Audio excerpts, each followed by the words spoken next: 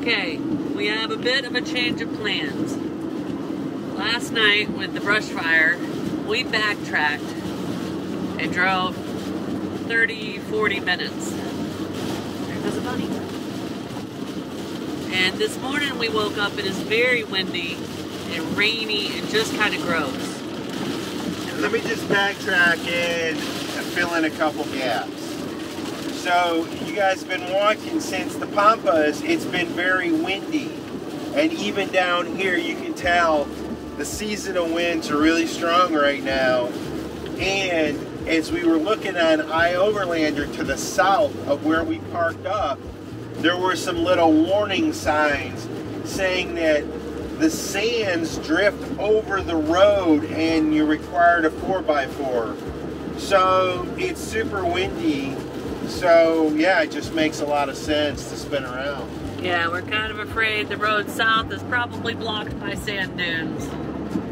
We could have drove down there and saw for ourselves, but with the backtracking, we're gonna go around.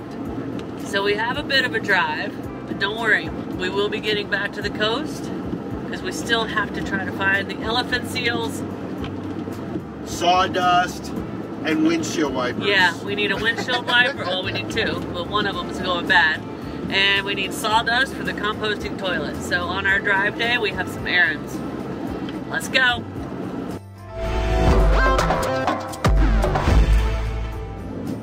That little piece is from our windshield wipers, flopping in the wind. That just went high on the list, huh, Kurt? We've had to stop here on the side of the road because we have spotted two of these giant jackrabbits. They're not jackrabbits. I was fixing to say, we don't know their official name, but that's what we've been calling them, and they're huge. I don't think these are rabbits. What do you think they are? I don't know. They need to move. I thought I saw giant bunny ears. Well, we found something on the side of the road that was worthy of stopping and videoing. I think they're fox. No, when it ran, it hopped. That one in behind is a fox. Oh, you think there's two things out there? Gee, you want to get out and get the bunny fox? He says no. Alright guys, I don't know what these are. They are definitely not rabbits. They walk on all four legs. They got little pointy ears, but not quite as tall as the jackrabbits. They got a white stripe on their butt. I don't know if they're like little deer. I think they're little rodents. I just can't quite tell what they are. But they're definitely out there picking around for some food. Kurt has Googled. What is the verdict? It's a Patagonia mara. And so it's a relatively large rodent. It is also known as the Patagonia cabby. It's herbivorous, somewhat rabbit-like, and they're found here. There you go. That's what it is. All right. Giant rodents. That look like rabbits. Let's hit the road again. Kurt has his hands full right now. It is windy out there, guys. Whipping across these plains or pampas or whatever they're called. The cow fields, the dust is kicking up in the wind. It's a two hands on the wheel kind of day for sure.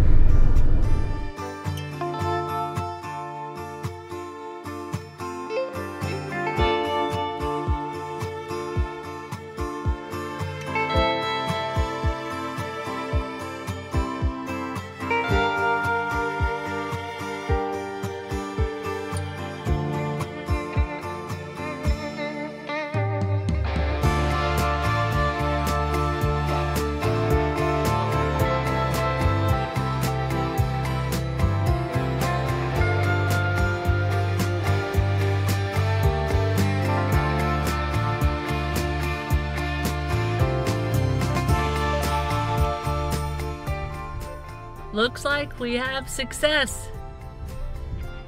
Let's see. Come on. Fit. Fit. Oh no.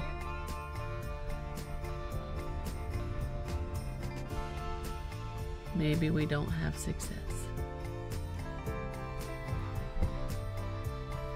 The joys of taking a vehicle from the United States, oh, I think we got it, to foreign countries. All right. Nice job, Curtie.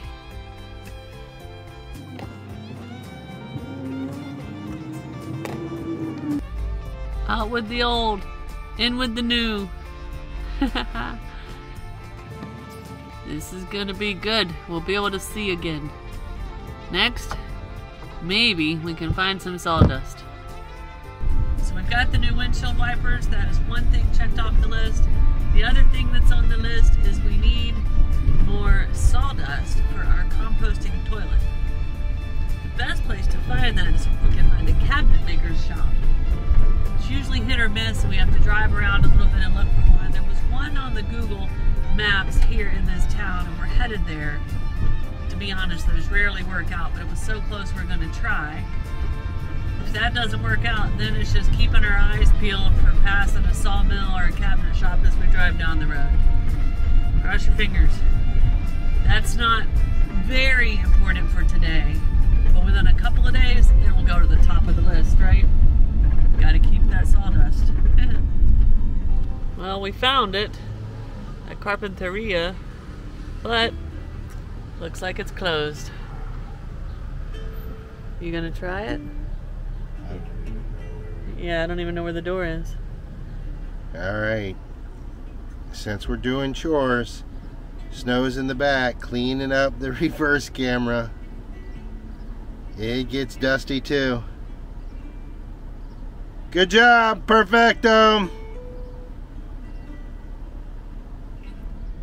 So it is time to get fuel, and we are learning that the farther south we go in Argentina, the more distance there is between gas stations. We have finally found a gas station, and look at the lines. It's because there aren't many gas stations around. We can't skip it and try to go to the next one because we need fuel. So far, we have been in line for 10 minutes. Let's see how long this takes. Kurt's walked inside to stretch his legs. It's been 2 hours of hard driving for him with the wind. It is incredibly windy down here. And he's gone in to see if he can find something to eat. No luck for me on something to eat. Sometimes these shells have delis in them that have salads. Oh wow, it's windy. But I'll whip up something in the van. Benefit of traveling in a van. The kitchen's always with us. Kurt wolfed down his deli sandwich. I made a peanut butter and jelly on healthy bread. Sugar-free jelly, don't worry everybody. Wolfed mine down. We are still in line. We have been in line for 35 minutes. We're getting close though. All right, it took us 45 minutes to get fuel. Whew. But Snow's at the wheel, we're back driving. We got to get up close and personal with something really cool that we already showed you guys. But this right here is going to be the icing on the cake. We got to try anyway. We got to do a little. You never know with the nature. Today is backtracking day, so we got to do a little backtracking. But I think we made the right decision to go ahead and get the fuel and come back. There's none out where we're going. So anyway, ought to be interesting. For those of you wondering where we are and wanting to keep up with us like that, here it is. So you can see we're going up. We're kind of backtracking. There's going to be a roundabout up here. Then we're headed back over to the beach and down on this peninsula. Now, we don't think there's a camp spot down there. So once we go see this little spot, we'll have to back up a little bit and hopefully find a place to park. Maybe tonight we can be out of the wind. That'd be nice. But okay, off to the left right there, had we been able to navigate through, that is where we would have come out. We backtracked around. There's a little scarecrow up there on the mountain. You probably couldn't see that. There's a wild camp spot. A wild camp spot right there. Couple vehicles in there. The ocean is a gorgeous blue today. It is. Look at that. And there are some dunes down here, so it looks like hopefully maybe we'll be able to tuck them away. But I can tell you, it looks like a lot of cars on the beach up here. I mean, a lot of cars. Yeah. So we'll go up. I think we'll be able to find a place to tuck away and camp out here tonight. Yeah, a little bit of a gamble of, is it worth it to backtrack back from the gas station back here for this one little spot? Yes. We didn't get to finish our trip down this little ruta, which I think is Ruta 1. In any event, we're going to go ahead and finish it off right here. And we have another one of these little police control points. And to be honest with you, they are all over on these roads down here.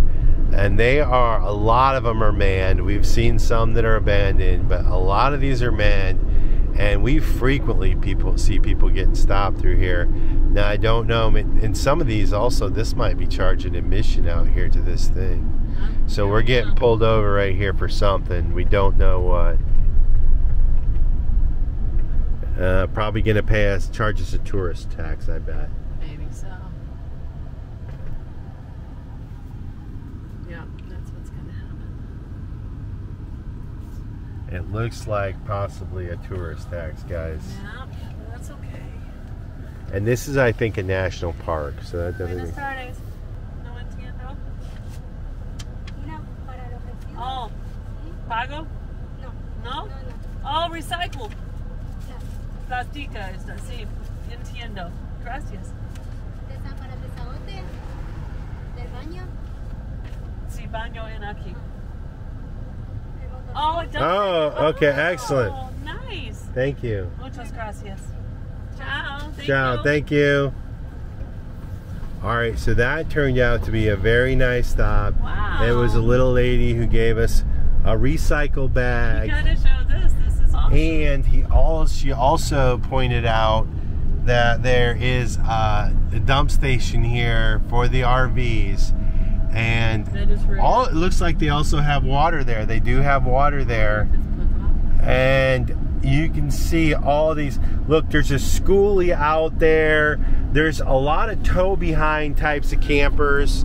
And just look at the variety, guys. Look at this. I think we found an overlander spot. Holy cow. And it looks like some of those don't leave. This might be their home. Like Coyote Beach in Mexico. Look at this place.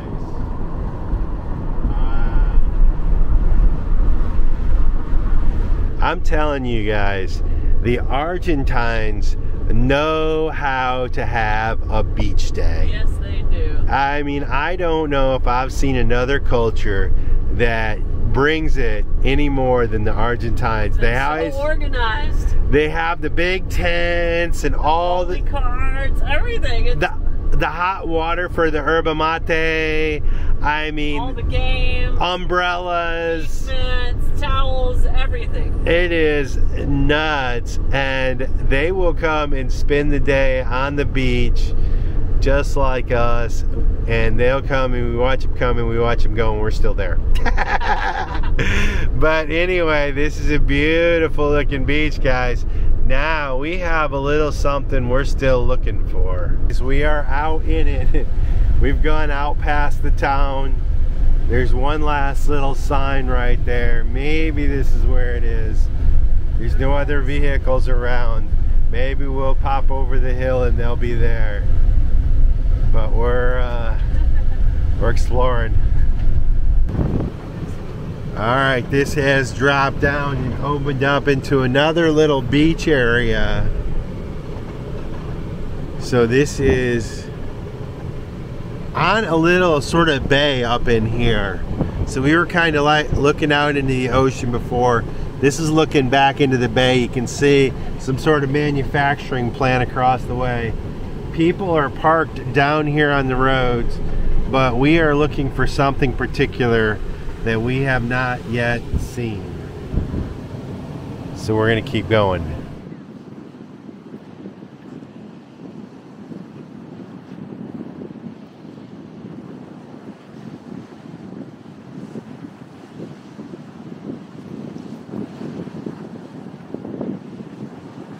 So they've got it blocked off, but it looks like he's moving us closer. Yeah, I see him playing down there in the water. He's oh moving yeah. us where we can get closer, so I'm gonna go grab the big camera. So this area protects the sea lions. And there's a guy who's moved some cones down. He's let us get a little closer because they've apparently moved down the beach some. Kurt has gone to get the big camera. There's some playing in the water. I would say there's probably 50 or 60 on the shore. And I would say we're probably 80 to 100 yards away from them. These in the water, maybe 60 yards. Oh, they're just adorable, guys. So yesterday we showed you from high up on the cliffs the huge colony of sea lions. Today we hope to get you a little closer to them.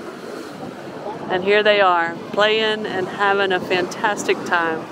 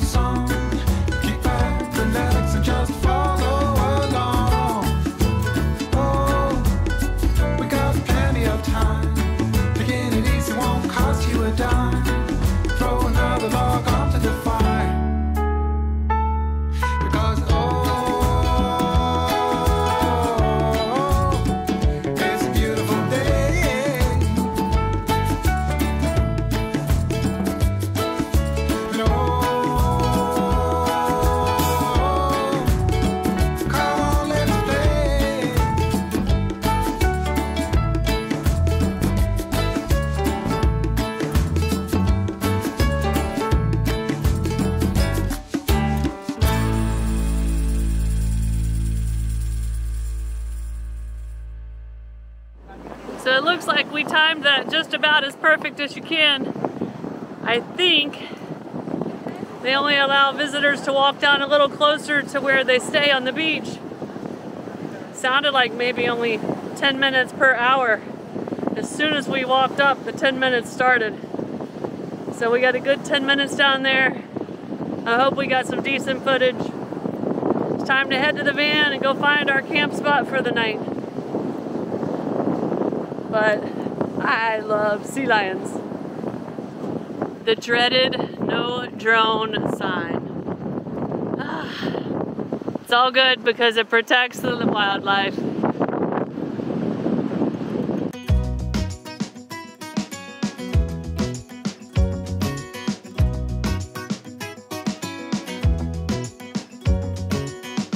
Don't you want to live out your wildest dreams? 'Cause right now we've got everything that we need. No time to waste, no better place to be. 'Cause we could wander as far as the eye can see. I wanna take you with me. Where do you wanna go? Imagine the way it could be if life was an open road. Come on and take it easy. See the whole world up close. Let's get lost in the great unknown.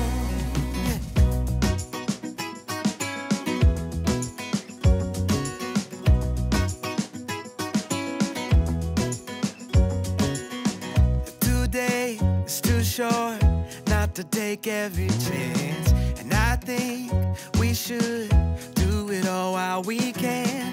So follow my lead, pick up your feet and dance. It's never too late to tear out the page. Let's make a change of plans. I wanna take you with me. Where do you wanna go? Imagine the way it could be if life was an open road. Come on and take it easy. See the whole world up close. Let's get lost in the great unknown. Not every camp spot on this journey is an epic destination, at least not in our opinion. This beach is beautiful and the waters are an amazing blue, but for us in our style of travel, there are just too many people here and it is a hot day.